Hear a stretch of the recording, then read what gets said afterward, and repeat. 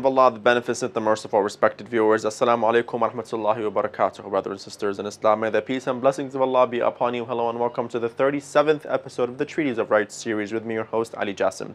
Today we will discuss the right of him from whom you ask. Regarding this, Imam Al-Sajjad Zain al-Abidin alayhi salam has said, and the right of him from whom you ask is that you should accept from him whatever he grants you with gratitude and acknowledge his nobility. And you should accept his excuse if he withholds and think well of him. And you should realize that if he withholds, he is withholding his own property, and that he could not be blamed for withholding his own property. If he is doing wrong, then indeed man is unfair and ungrateful. Chapter 14, verse 34. Therefore, Imam Al-Sajjad alayhi salam recommends not to deprive one who is needy from our help if we are wealthy, and to pray to Allah subhanahu wa ta'ala to eliminate their poverty.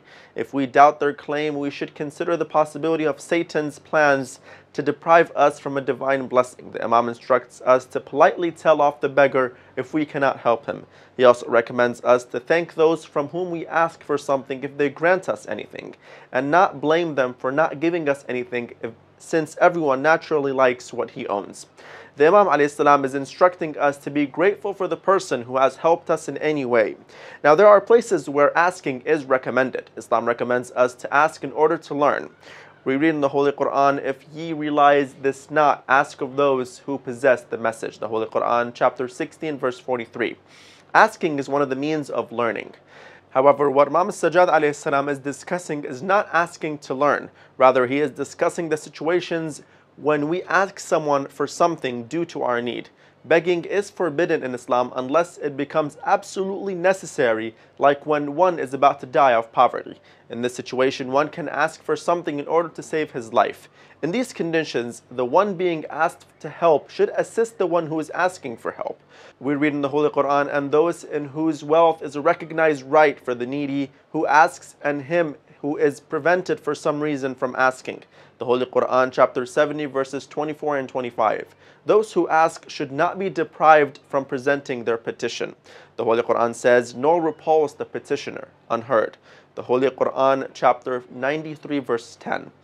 Is the right mentioned in the verse, chapter 70, verse 24 and 25, cited above, referring to the alms, which is the 1/5 levy, or other mandatory religious rights, or is it a different right?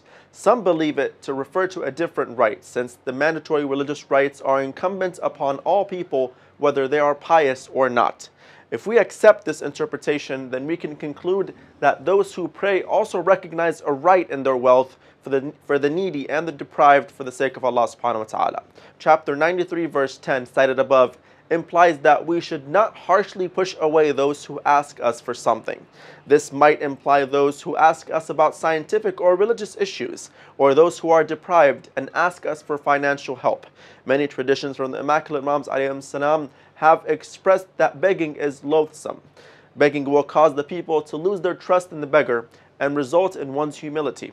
A believer has honor and should not do something that causes him to lose his or her honor. The Imam Sadiq alayhi salam quoted on the authority of the noble Prophet, peace and blessings be upon him and his pure progeny, there is something that Allah subhanahu wa ta'ala, the exalted, the high, loves for himself but hates for others. He hates for people to ask from others, but he loves the people to ask from him. Nothing is more loved by Allah, the exalted, the high, than to be asked for something. Therefore, none of you should be ashamed of asking Allah from his bounty, even if it be just for your shoelace. It is obvious that one who begs from others has lost his trust in Allah subhanahu wa ta'ala. In another tradition, he is quoted to have said, beware of begging from people, for it is humiliation in this world, poverty that you hasten, and a prolonged reckoning on the resurrection day. In another tradition, we read that Hussein ibn Abi Ala, quoted on the authority of Imam Al-Sadiq, may God have mercy upon the servant who is chaste and abstains from what is unlawful and refrains from asking, for it hastens baseness in this world, and people will not benefit from it at all. When Allah subhanahu wa ta'ala created humans, He created them in the most perfect manner. Due to this, humans must respect themselves and their nobility and honor.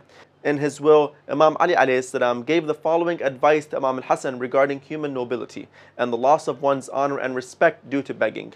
O my son, honor yourself and do not debase yourself, even if it will help you reach your goal. You can never get back the equivalent of your lost honor if you do so. Do not be a servant of others, since God has created you to be free. In another part of the will, we read, Try not to establish anyone between you and your God, who is the owner of the blessings. You will only get your share of the daily bread. Although all the blessings which are directed to you come from Him, a little bit received directly from Allah is loftier and more respectful than Allah received from His servants. We can see that the Imam advises his son not to humiliate himself, since God is the nourisher of all. Therefore, we should not beg, since this will result in the loss of our honor. He also said, begging will weaken the speaker's tongue. It will break the heart of the brave and place the free and powerful person in the position of a lowly slave. It will result in the loss of his honor and destroy his sustenance. Time for a break. Stay tuned.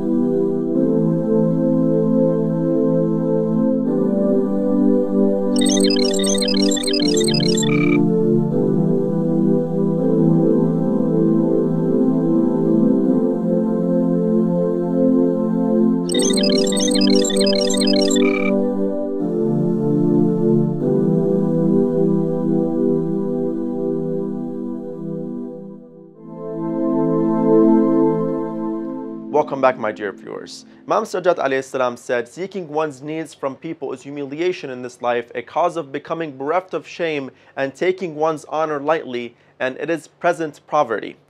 Imam Sadiq alayhi salam said, seeking one's needs from the people is a deprivation of honor and a cause of becoming bereft of shame.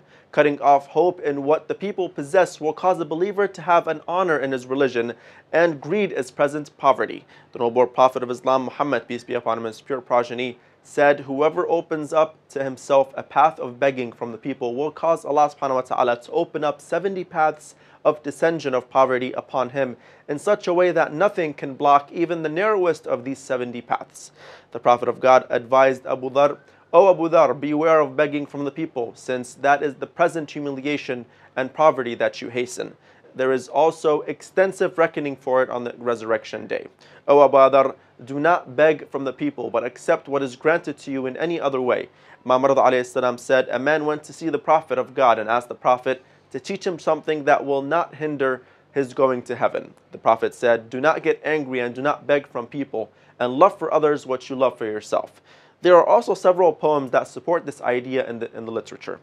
Once, when Imam Ali alayhi salam saw a man who was begging in Arafah, he admonished him and said, woe to you who beg from people instead of asking Allah for what you need on such a day. The Prophet said, do not beg from the people. A poor man had come there to beg from the Prophet. The Prophet repeatedly said, whoever asks us, we will grant him, but whoever is content, God will make free of need. The poor man did not ask for anything and returned home. Then his wife asked him the reason, and he told her what the Prophet had said. He then went to the desert, started to pick dried plants, and brought them back home for sale. This way he got rich after some time. He returned to the Prophet and told him what had happened. The Prophet again said, I told you that Allah subhanahu wa ta'ala will make richer whoever does not beg from the people. So far we have discussed how begging affects one's honor, social status, and psychological state of mind. We have also discussed how begging will make one poor. Therefore, one should not beg as much as possible. However, what one should do, and whom should he return to if he really becomes needy? Now, if we had to beg for due to unfortunate circumstances, then that's a different case. But one must understand that there are many negatives that follow. Imam Ali alayhi salam said, giving up one's need is easier than to ask for it from the wrong person. In another statement, he said, your honor is a state of solidity. Begging will make it fall into drops. Thus, be careful before whom you let it fall. He also said, do not ask from one whose refusal you fear. Imam Sadiq alayhi salam said, it is better to give up one's need than to ask for it from the wrong person. Imam Baqir alayhi salam said, seeking a need from one who has recently acquired wealth is like a dirham in the mouth of a viper. You are in need of it, but you are in danger from the snake. To conclude, we will tell a beautiful story. A Bedouin went to see Amir al-Mu'minin alayhi salam and said, O Commander of the Faithful, I have 3 problems: pain in my body, poverty, and ignorance. Imam Ali alayhi salam said, O Arab brother, please go to a doctor for your physical illness. Go to a knowledgeable man for your ignorance, and turn to the generous people for your poverty." Then the man said, "You are a doctor, a knowledgeable one, and a generous person."